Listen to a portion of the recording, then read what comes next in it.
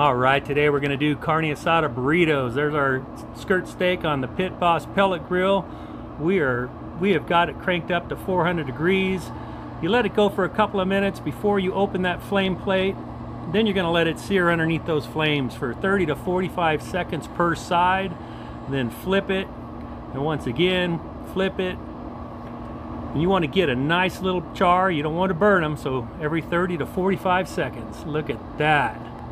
All right, these are just about done. Now we're going to take these off and let them rest for a couple of minutes. And while that's resting, we're going to heat up our tortillas right over the flame. Just flip them a few times. Once they're flipped, take them inside. We're going to cut up the skirt steak, cut against the grain. I like to dice mine up for burritos. Then we're just going to add it to the tortilla. We're going to add some cheese, some Pico De Gallo. We're going to roll it up, put some red chili. Carne Asada burrito right there.